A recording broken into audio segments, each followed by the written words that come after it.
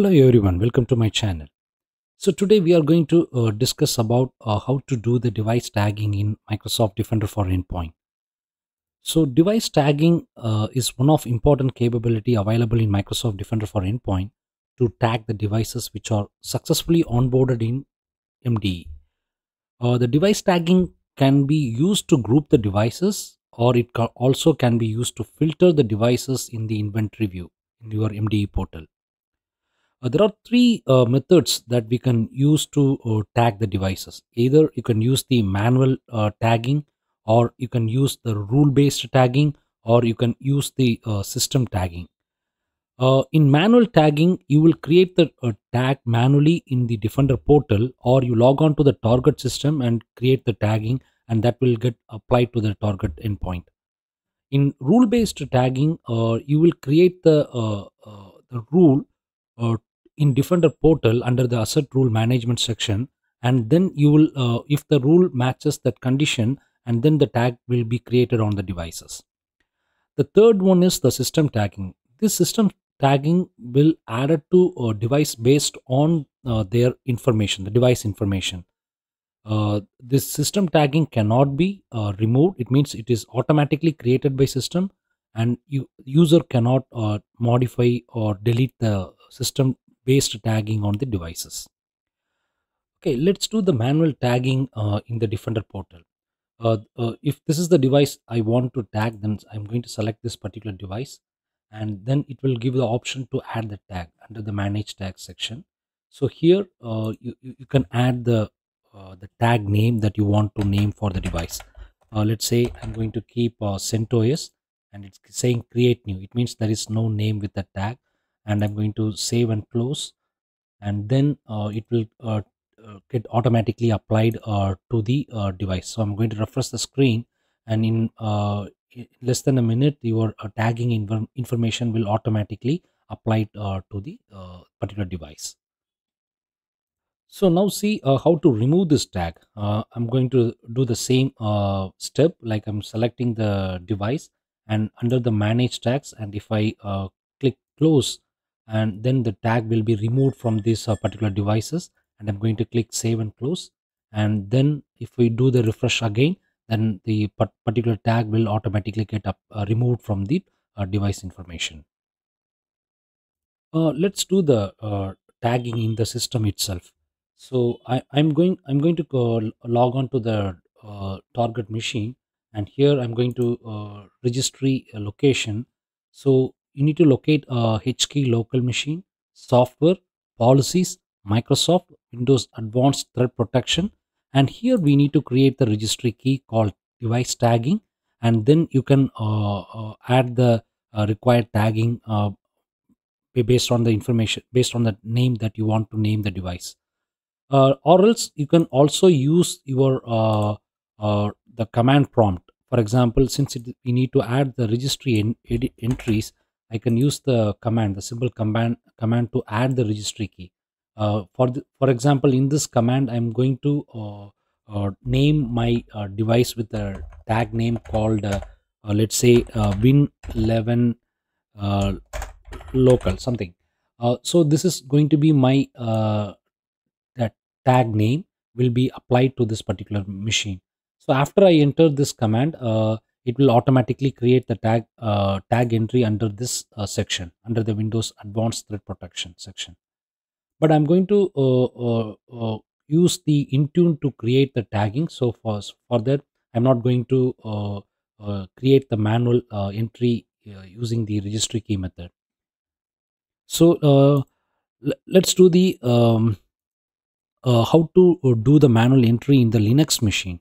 Let's say I'm logged on to my CentOS Linux server, and let me run the mdatp health command, and I could see all my policies are successfully applied. And if you see here the EDR device tags, and there is no information is available in this tagging information. So now what I'm going to do is I'm going to run the command mdatp edr tag set name group value mde underscore linux. So it means I'm going to create mde underscore linux as my tag name. So let me run this command, sorry, I think I need to run this command in the root admin privilege. So you get the information the tag said. So now I'm going to run the same command, the mdatp health, to verify whether the tagging is successfully applied or not. So here, if you see here, my tagging information is successfully applied on this server. So this is a procedure that we can use to manually tag the devices in the system itself. Okay, so let's see how to do the device tagging using the Intune. So for that, I'm going to log on to my Intune and go to device section and configuration profile. Here we need to create the new policy, and I'm going to select the platform as Windows 10 and later, and profile type should be templates, and here I can select the custom template and click create. And here you can name the tagging and click next. And under the configuration setting, I can click on add, and here I need to enter the information uh, for the tagging. So here what I'm going to do is I'm going to name my tagging as let's say tune tag, and description we can type what the meaningful description here. And under the OMA URI, I'm going to put that path which I have uh, copied. So this is the path we need to do. This is the same thing that it's going to create in the Windows Defender Advanced Threat Protection, Device Tagging, and Group path. And here I'm going to choose the value or the data type as a string, and the value, this is going to be the name of the tagging. For example, let's say it is going to be intune underscore md. So once I click save, the configuration set item has been added. Now I can click next, and I can target to which group you want to apply this tagging. For example, in my case, I want to apply this tagging to all my Windows 11 machine.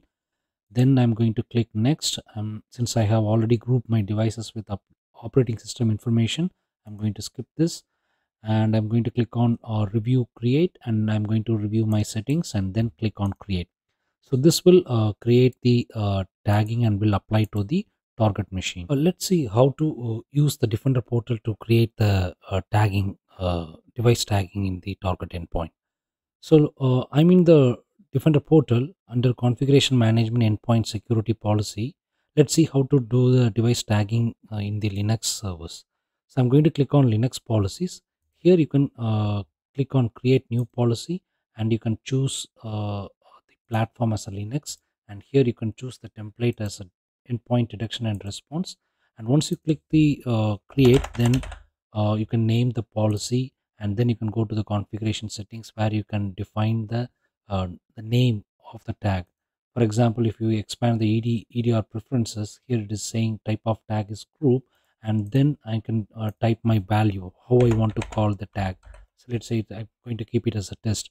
So you can click on next, and here it will ask you to target to which group. So I have already my Linux group is created, so I'm going to target this to my Linux group. And once I click next, and you can review the settings, and then you can click save.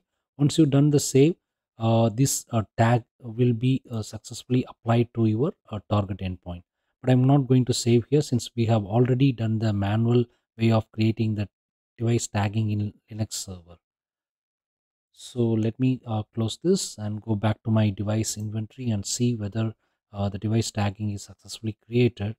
Yes, so if you see here my CentOS, whatever we have created in the md underscore Linux in the device tagging section, the same device tagging has been applied. And if you notice that this setting cannot be removed or cannot be edited here. If you want to remove, then you have to go to the uh, um, your target device and use the command to remove the device tagging. And the another one example is the system tagging is for example, if you see this particular machine, it is showing WSL2. So this tag was automatically applied in the this particular machine. So it means this is an WSL instance running on my Windows. For example, if I go here in my Windows machine and I'm going to run the WSL, and I have already configured my WSL instance in this particular machine. So this WSL instance is automatically tagged with the name WSL2. So we cannot remove this tag from this inventory page, or we cannot edit this tag since it is a system managed tag. So let's see how to do the manual tagging in the Windows workstation. So what I'm going to do is I'm going to run this command rig add, and this is the path for my registry key, and I'm going to create the tag, and my tag name is let's call it as md underscore win11.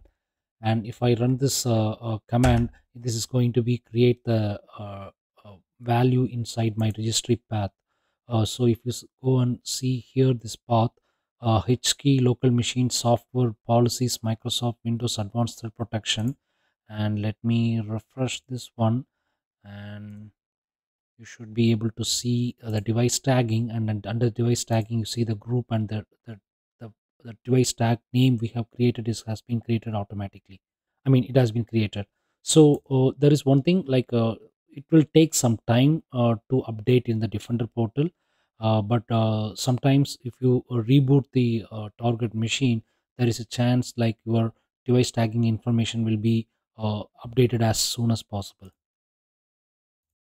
So now let's see how to do the device tagging using the rule alert management. I'm in Defender portal. You can click on settings, and here you can choose Microsoft Defender XDR, and you can choose rules under rule asset rule management. And here you can create the new rule, and I'm going to name my rule as a tag, and let me give next, and here you can define the condition. For this example, what I'm going to do is I want to filter the OS platform which is equal to let's say Android, and I want to tag all my Android devices in tag name mobile. Let me click next, and if you after reviewing all these settings, then you can click on submit. And once you create the rule, and the rule name will be appear on the screen, and it will take a little bit less than a minute to get successfully applied on your device. Okay, you can also use the API call to create the device tagging. For example, Microsoft Defender portal. So here under partners and APIs, you can go to API Explorer, and it will take you to the Explorer page. So here you have an option under the sample queries. You can click on add device tag, and if you notice here the the action is changed to post, and here you can provide the name, what tag you want to apply to the device. Here you have to replace with your device ID, and once you provide the name here, and if you run this query, and your device tagging information will be added to your device. Similarly, if you want to remove the tagging, for example, you have added a tag 3 for some particular machine, and you want to remove this tag, then what you can do is you can change the action to remove, and if you run this command, it will remove the tag 3 and tagging from the device. Okay, let me add the device tagging using the API method. For that, I need a machine ID, which is nothing but a device ID. I'm going to get the device ID from this particular device. I'm going to copy this device, and I'm going to the API Explorer. Here, if you click add device tag, and it is going to give this query, and I'm going to replace machine ID with the device ID, and let me give the name something like test 3, or let's call this as a test underscore API, and let's run this query. So once you run this query, and it will the tag will be created, and you will get the success status code 200. So it means the tag is created on this device. Let's go and verify that. So if you check the device here, the test underscore API which we created using the API call, the tag has been successfully applied. So now you can see all the tags that the different types of tag that we have created has been successfully applied to the devices.